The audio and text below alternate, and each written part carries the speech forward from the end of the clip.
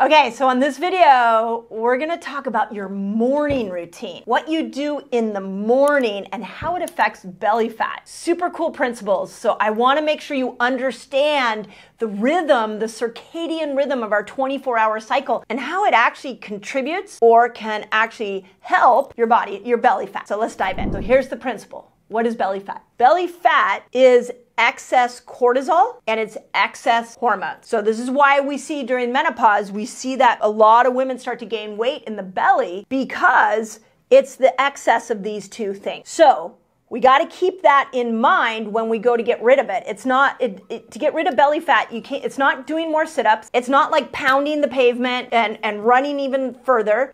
It's not starving yourself and counting calories. It is being strategic about what's going on with the fat that's accumulated there. So we know that cortisol and extra hormones like estrogens, especially estrogen mimickers, tend to be what accumulates in the belly. We just take cortisol here. We're just going to focus on cortisol in this video because when we look at the morning ritual, your morning ritual will make or break your cortisol production. This is key. So let me explain how a circadian rhythm works. At night, when the sun goes down, melatonin goes up. So light is what's going to trigger melatonin for us. When melatonin goes up, we shut cortisol down and we shut down insulin sensitivity. I have talked about this before, where the meal you eat in the dark at night is going to get stored as fat a lot more than the meal you eat in the light, in a few hours earlier in the light. You wake up the next morning, you should, when you wake up, you want your eyes to register light. In fact, I love waking up with the sunrise because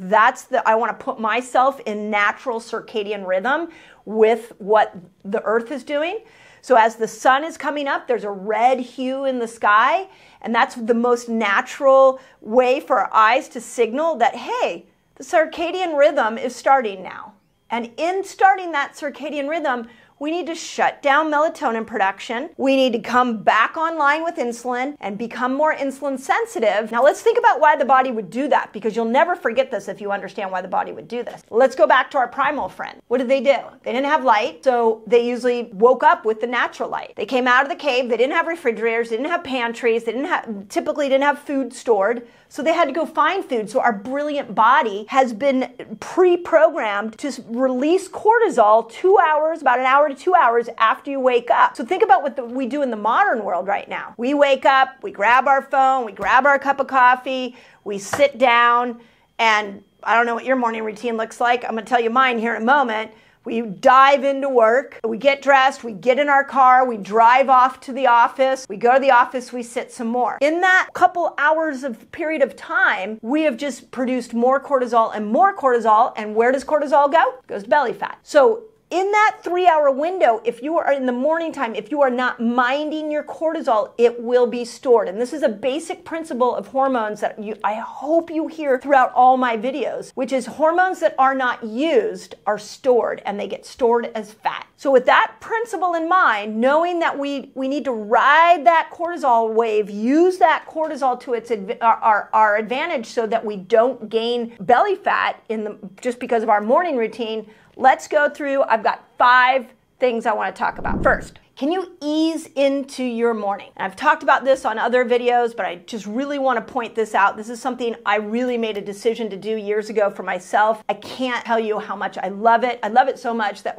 when I go on vacation or I'm traveling for conferences, I hate if I have a morning routine that is like get up, grab a cup of coffee, and out you go. Can you ease into your morning? So think about your body. Love on your body for a moment. You're slowly coming out of that delta wavelength, that's moving into theta wavelength. Your brain is slowly waking up. And if you go into your kitchen and you grab a cup of coffee and you pick up your phone, you've just taken your body from this beautiful entry into the day where the brain is slowly woken up, and you put it into a high alert beta wave brain wave, which is going to stimulate more cortisol than need be, and it's going to stimulate cortisol sooner than need be. So can we ease ourselves into the morning? I can tell you what I do. I get up, I meditate, I listen to music. Sometimes I have this one chair in my house where I'll just sit and I'll look out the window and I'll just let my thoughts come. I don't go and look at my phone.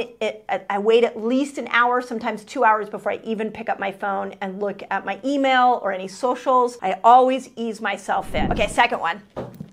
Can you delay your coffee by an hour or two? I know that sounds brutal, but how about we do this? How about you have a cup of tea first? If you're like me, I like the ritual of something warm, especially in the winter. Maybe you meditate, listen to some music, keep the lights low, and just let your whole body naturally wake up. And then after an hour or two of that, now go to your coffee, because what you're doing is you're riding that normal cortisol wave. If we look at cortisol here for a moment, what happens is if you wake up, you check email, you do coffee right away, you get one cortisol spike there, and then an hour to 2 hours later, you get two cortisol spikes. Now you have two bouts of cortisol that you've got to deal with. And where's it going to be stored? It's going to be stored in belly fat. So let's delay our cup of coffee. Okay, third one, get some morning light. I'm back at this idea that I want us to start to get into this circadian rhythm. It's when we're in this rhythm of the day and night, we don't tend to get excess. We don't tend to store all this excess. If you stop and you think of the chronic diseases in the world right now, you think of the reasons why we gain weight for no apparent reason, especially my menopausal women out there. Largely, it's because we're out of sync with nature. So let's put you back into sync with nature by just slowly waking up. And one of the things you want to do is you want to see light. So when your eyes see light, especially red light, it starts to shut that melatonin production off. So maybe you put your meditation chair by a window so you can look out and see the light coming in. One of my chairs is right by a window so that when I'm looking out the window, I can see that we're going from a red light to a brighter light. So my eyes are registering that, and just because I'm looking out the window and doing nothing doesn't mean that nothing's happening inside my body. I'm looking out the window, I'm seeing the light, I'm letting my thoughts come, and I'm gradually getting cortisol to raise. Melatonin is slowly shutting off. So it's a way to work in sync with the body. Now, if it's wintertime or you don't have access to a window, this is where I love red light. And you can just slop on a red light and just turn it on. I do this a lot when I'm meditating or I'm doing breath work in the morning. I'll just put my red light on and have it shine on me. And it's a message to my brain, hey, it's morning, we're gonna wake up and we're gonna start this circadian rhythm. Okay, I gotta interrupt this video because I have a free guide for you so you can master fasting. It's called A Beginner's Guide to a Fasting Lifestyle. And all you've gotta do is click here and you can jump right in. Okay, now that we got those first couple hours set, when we get that cortisol spike, let's just, for the simplicity's sake, say it's 2 hours after you wake up. When you get that cortisol spike, do not sit on it. Move.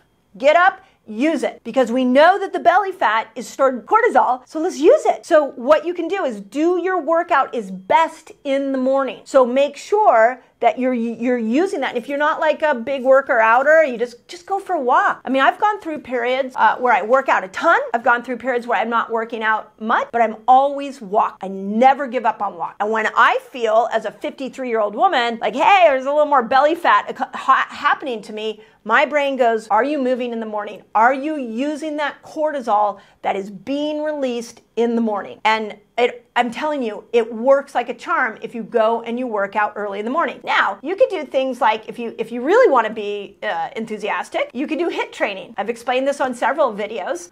And if you don't feel like working out that early, then go ahead and just go for a walk. But let's work out in the morning so that we can go after that cortisol. So we got to use that morning cortisol. Okay, last thing. The morning time presents an insulin-sensitive moment. Now, so I want to be really mindful of those of you who've been following me for a while. You're trying to figure out your eating window. I really want you to pause and think about what I'm about to say. So if we know as melatonin goes down, you become more insulin sensitive. That means that when that moment kicks in, that you are more insulin sensitive, you also are going to be better at processing carbohydrates. So one theory and one idea is have your carbs earlier in the day. Use that insulin sensitive moment as the insulin sensitivity switch gets turned on. A couple hours after you're up, it's light out. Maybe those of you that are struggling to lose weight, I just want to offer this as, be curious about this. Maybe your 8-hour eating window starts at